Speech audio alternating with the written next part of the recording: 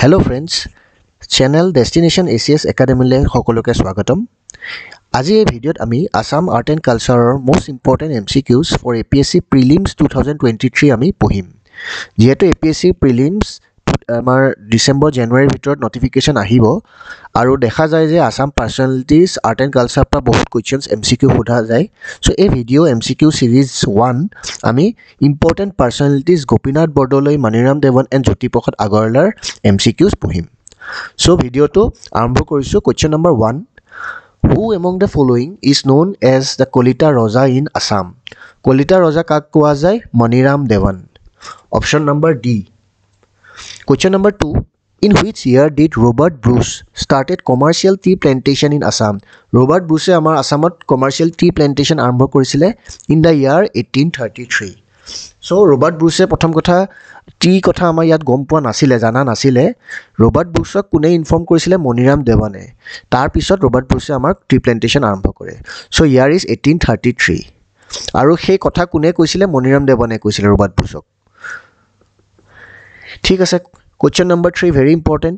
In which year was Maniram Devan appointed as Diwan of Nazira Tea Estate?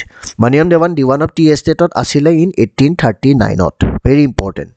আৰু 1840 তেখেতে resignation দিছিলে। Question number 4, এটো already আহিছে 2016 APSC আহিছিলে প্ৰিলিমছত। Who was the leader of 1857 revolt in Assam? 1857 revolt in Assamৰ leader আছিলে হল গোপীনাথ বৰদলৈ। ঠিক আছে। Leader হৈছিলে মণিৰাম দেৱান। সো 1857 ৰ লিডাৰ হৈছে মণিৰাম দেৱান। Option B. গোপীনাথ বৰদলৈ নহয়, কনকলতা নহয়, লাচিত বৰফুকন নহয়।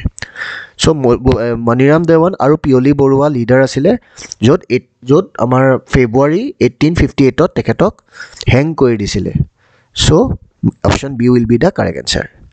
Next question, question number 5 পঢ়িছো। Maniram Dewan and Piyali Barua were hanged by the British government on date to hude কেতিয়া hang হৈছিলে? 26 February 1858. This is very important. First leaders, first martyrs of Assam during the Sippor mutiny. So Moniram Devan and Pioli Borua 1858 hang korisile. So who conferred the title of Lokapriya to Gopinath Bordoloi? Lokapriya Gopinath Bordoloi বুলি কোৱা যায়। কোনে টাইটেলটো দিছিলে? জয়ৰাম দাস দৌলতমান। হেতু সময়ত governor আছিলে অসমৰ, তেখেতে গোপীনাথ বৰদলৈক এই টাইটেলটো দিছিলে লোকপ্ৰিয়া। এতিয়া আমাৰ যোনটো Guwahati airport লোকপ্ৰিয়া Gopinath Bordoloi international airport. So সেই নামটো আমাৰ জয়ৰাম দাস দৌলতমানে দিছিলে। Option A will be da correct answer. Next question, লোকপ্ৰিয়া Gopinath international airport এটোটো ক'ত আছে জানোৱে? Very easy question. Option B Guwahati. Is সিটুৱেটেড in Guwahati. Next question, on which year Gopinath Bordoloi was conferred with Bharat Ratna? অসমৰ পৰা দুজন ব্যক্তিয়ে মহান ব্যক্তিয়ে আমাৰ ভাৰত ৰত্ন পাইছে, গোপীনাথ বৰদলৈ আৰু ভূপেন হাজৰিকা। সো গোপীনাথ বৰদলৈ পোষ্টমাছলি পাইছিলে Bharat Ratna in the year 1999। কোনে দিছিলে? অটল বিহাৰী বাজপেয়ী, লেট অটল বিহাৰী বাজপেয়ী এৱাৰ্ডটো দিছিলে। ঠিক আছে। 1999, very important. Next question, next important question. Which of the following institution was not started during the tenure of Gopinath Bordoloi as the first Chief Minister of Assam? So, প্ৰথম Chief Minister of Assam Gopinath Bordoloi হৈ থাকোঁতে Guwahati ইউনিভাৰ্চিটিখন বনিছিলে 1948। Assam veterinary college বনিছিলে। Guwahati হাই কোৰ্টো establish হৈছিলে। Construction of Saraighat হোৱা নাই। Construction of Saraighat হৈছিলে হ'ল 1959 আৰু complete হৈছিলে হ'ল 1962। চ' এই construction of Saraighat bridge Gopinath বৰদলৈৰ সময়ত হোৱা নাই। Next, very important, etu bahut bar khudise ei question to. Question number 10, the district that was separated from Assam and given to West Bengal during partition in 1947 was Sylhet. So Sylhet to অসমৰ পৰা separate কৰি পেলাই West Bengal, East Bengalক দি দিছিলে। East Bengal মানে বাংলাদেশ, এতিয়া বাংলাদেশত আছে। এটো ডিমান্ড প্ৰথম কোনে কৰিছিলে? এটো প্ৰথম ডিমান্ড কৰিছিলে আমাৰ গোপীনাথ বৰদলৈ, লোকপ্ৰিয় গোপীনাথ বৰদলৈ। কনষ্টিটুৱেণ্ট এছেম্বলিত ডিমান্ড কৰিছিলে, তাৰপিছত 1947ত এইটো ছেপাৰেট হৈ গৈছিলে চাইলহেট।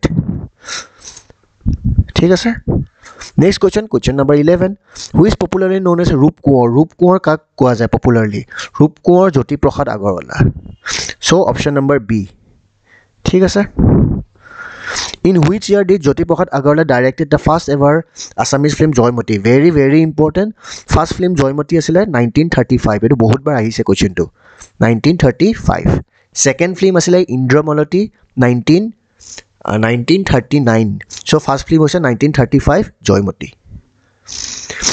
Next question ki ase, in which of the following film did Bhupen Hazarika sang his first musical background? So Bhupen Hazarika prothom musical gan ketia gaisile background hisabe cinemat.